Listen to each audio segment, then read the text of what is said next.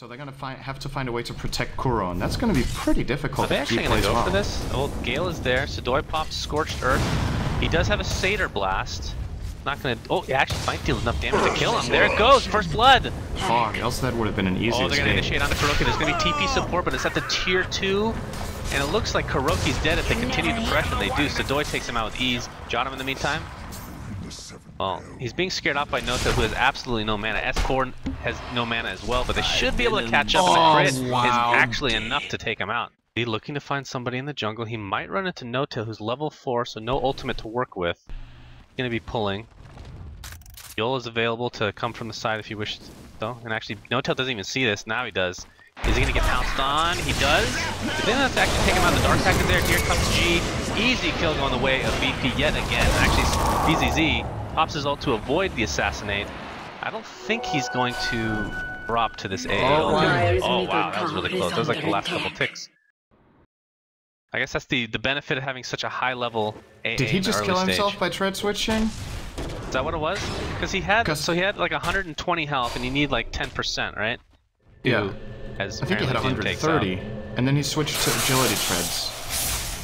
Effectively reducing his max health, but also his current health. Simba really wants this kill. He has one impale to work with. Oh, beautiful double. One more right click is going to do it. He goes for... Okay, he does end up taking out the poor Storm Spirit. You'll better be careful here. Oh, he might, if he gets AA blasted, he might run right into it. No, instead BZZ does. And the chase will end here, it seems. I don't think so. Oh, he missed the impale. Oh boy. Simba. That's not what you want to miss right there. Slark does not have his ultimate. Now he does. Pops it.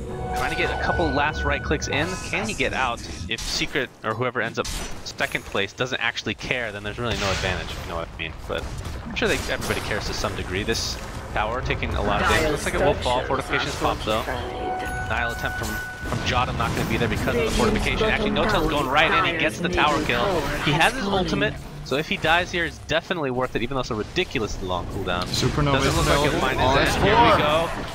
We have a Brewmaster ultimate. Looks like they're gonna go for Yol, but he's just gonna use his jump. Oh my god, he just jumps into death actually. BZZ finds Kuroki. Can they take him out? This could be 2 kills going the way of VP right away, but Big Daddy Notel still has his ultimate to work with. And G positions himself on the other side of the cliff. Oh, the denial! Simba denies himself, or somebody denies him for him. Sidoi on the run. Oh, Clark's gonna be found. Gets impaled. They don't actually use the vendetta damage, I don't think. I could be wrong on that. It's gonna be okay, I think. He's gonna pop his ult, runs into trees. The best of Pounce. Pounce up in 4 seconds. Oh, he's trying to get saved. Oh, the Thunderclap finishes him out. S4 is here, but he gets doomed right off the bat. Egg is used. Do they have enough? No, they don't have enough right clicks to take him out. S4 in the meantime. Pursue. They will. Here comes Phoenix. Additional slows come to the wave. Wraith King, who still has that ultimate. Yol. God, he's... Okay, that attack speed is pretty ridiculous from the Fire Spirits, but not nearly enough to save him. Kuro is still not getting great farm, but the other cores are keeping the game alive, and Kuro's getting a little bit of gold here and there from his assists and assassinate. I still don't feel like this is enough. Oh, okay, S4. He gets doomed. He gets no TP support because the rest of his team is in the jungle, smoked up. Now with this gem, it can start. Whoa, big initiation on the Kuroki. Holy crap, how did they have vision of that? Tower looks to be... Actually, they could fortify. S4 initiates with the Thunderclap into Primal Split, and the crit takes down Venom right off the bat. Meanwhile, Slark and company gonna help take out the AA, who did actually use the ult. It connected on Slark himself. BZZ has no mana to speak of, and it's blown up thereafter. G forces the TP out, so it's a 2-for-1 still on No-Tail, because he's not gonna sell it, obviously. I don't know why I said still, but either way.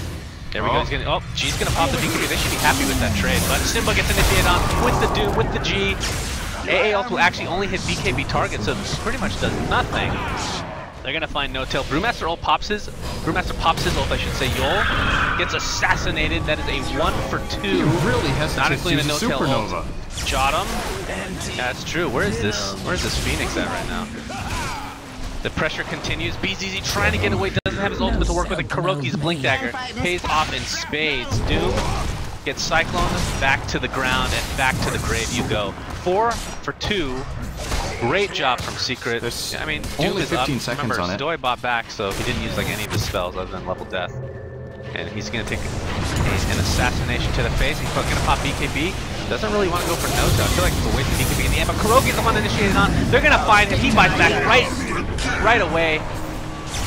Wraith King, his ult is activated. Yol, again, going to be the sacrifice in this fight. Short of ult. It wouldn't have made a difference, though, honestly. No. Interesting. Buying a lot of items lately. That makes a lot more sense. And now with the Sanjin Yasha also makes more sense because now he has a tactics go. Oh, Jada blown up completely. BZZ stuck in the wrong place at the wrong time. He's going to get support from G. We hear a doom being placed on somebody. Simba's trying to run away. Kuroki, if he goes down, this is going to be not quite a dieback, but pretty close to it. He falls. So it's a 1-for-1 Wraith Fire, a Wraith King ult being used, but the egg stunts him right off the bat. He can't even get off of one single swing. And here comes the Brewmaster finally popping that ultimate. He's going to finish off Sadoy. Simba on the run, but Phoenix is actually there to help take him out. Phoenix, of course, will sacrifice his life in all likelihood to the Brewmaster. And there he goes. BZZ gets Cyclone. He'll be up there for a while. The Range Rax is the only thing to go down so far. They're going to focus on BZZ. Completely Pounce is up, and he'll dodge the ALs as a result. And they can just go for S4. That's really aggressive from S4. G has enough mana to work with 16 charges on his Bloodstone. He's going to go for Puppy. This should be a team wipe going the way of VP, and perhaps a Rax. The only buyback coming out now for Simba. Don't think that's enough to do anything. He's going to get rid of G's mana completely. Okay, there's a second buyback now. That might be enough to force them back, but the Rax is so low, I think they just go for it. Oh, he's going to pop his ultimate. Fortifications used. Simba gets pounced. That is a dieback, whatever you want to call it. And I think they just focus on this Rax. This could be a triple dieback almost. I think he will die. BZZ trying to kite him just a little bit longer. G has enough mana to work with, I think. Look at this Brewmaster Haze going to work. Nobody can take out this Rax. Finally they get it. I think they just go for S4 if they can, but G is so low on mana, perhaps doesn't want to go for it. BZZ comes back, helps take him out. Wraith Fire onto G. That should be a kill going the way of Big Daddy No-Tail, but they lost so much. The reason Phoenix is generally these days build 4-4-0-1 is just that it's really bad. Oh, Stormtrooper, they're going to find Kuroki, pops BKB, he looks to be dead again. No buyback at all. Brewmaster pops his ult, here comes the egg, and is he... I can't tell if he's attacking. It's really tough to see. Wraith King uses his ult. Puppy gets denied. Didn't even use his ultimate, in fact. Hey, good micro for the win, man. G has absolutely no mana, but of course the Aegis, so he's just going to right-click. He doesn't give a crap what's going on now. They're just going for kills. Simba finds himself in a pounce and death shortly after. This is probably going to be GG soon. There's just too many deaths, too many buybacks, too many diebacks on top of that. And now they're going to focus on mid-racks. G still has the Aegis to work with, of course. Yeah, they're looking real bright, that's for sure. S4, yeah, nothing you can do. Absolutely nothing you can do. GG's come totally out. Over. Well played. So Phoenix is now 1 from Virtus.pro. 1, I believe. Look how action-packed this game was. It was almost 2 kills per minute. I think we had 75 kills in a 42-minute game. And both teams were definitely hungry for the engages, but I think for this type of game, which is very skirmish-oriented and a couple of team fights here and there, Virtus.pro's lineup was just too good. The Storm pick turned out to be perfect, together with the Slark, a couple of good Dooms, and funny enough, as you mentioned about the matches yesterday...